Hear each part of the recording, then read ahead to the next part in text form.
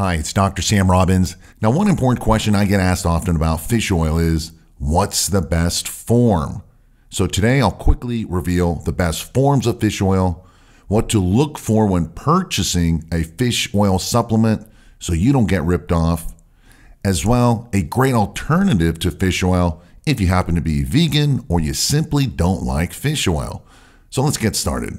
Now, fish oil is a dietary source of fats known as omega-3 fatty acids, and you can get them from food or supplements. So you can do so from food. The best would be fatty fish such as salmon, mackerel, and trout. Now, you need to eat these foods at least 3 to 4 times weekly to make sure you get the optimal amounts of omega-3s, and make sure that these fish are wild caught and not farm raised. Now, the main problem these days with eating fish is the heavy metals found in our oceans, such as mercury. And this is why it's typically best and easiest to just take a fish oil supplement. So at this point, we need to know what's the best form of fish oil supplements. Now, when shopping for an omega-3 supplement, always read the labels carefully. This is really important. You should also check the following. First of all, the type of omega-3. Many omega-3 supplements contain little, if any, of that important EPA and DHEA, the most important types of omega-3s. So make sure your supplement contains these at the highest doses.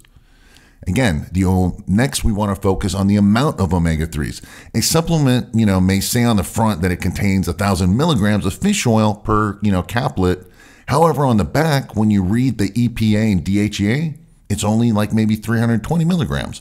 Thus, most of it, the 780 milligrams of it, is just regular fish oil, not that EPA, DHEA, and basically it's unneeded extra calories. Next, you want to focus on the form of omega-3s.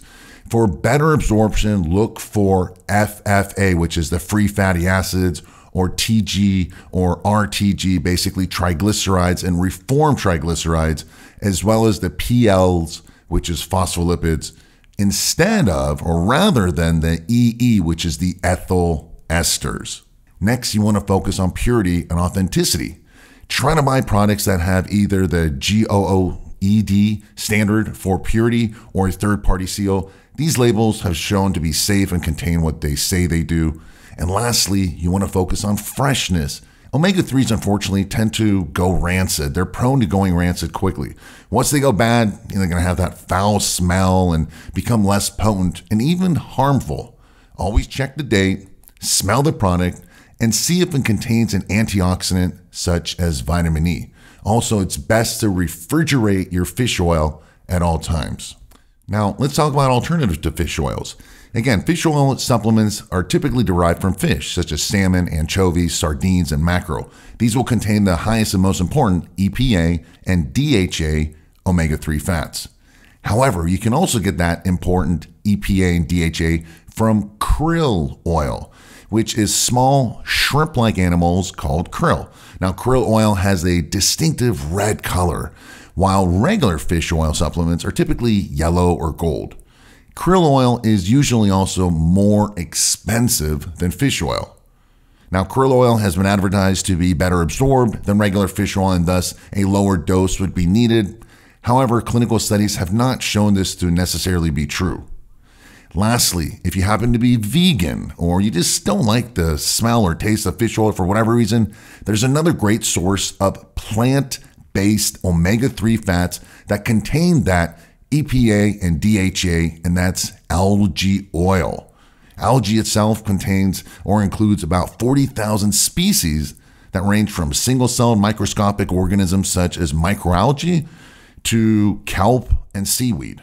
Now, all types rely on the energy from the sunlight and ultraviolet light and carbon dioxide. Again, make sure you read the labels to see the important levels of DHA and EPA concentrations contained in the supplement.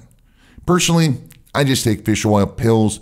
I keep them refrigerated. I take them with the meals I eat, preferably at the beginning of the meal. And as far as the dose, just depends on many factors, your goals and how much you weigh and all that stuff. But I typically suggest at least 1 to 2 grams to as high as 5 to 6 grams daily, spread out with your meals. I hope this was helpful. If it was, please give it a thumbs up and share it with other people. Please subscribe if you haven't already and click that notification icon. And as always, thanks for taking the time to watch and listen, and I wish you a very happy and healthy day.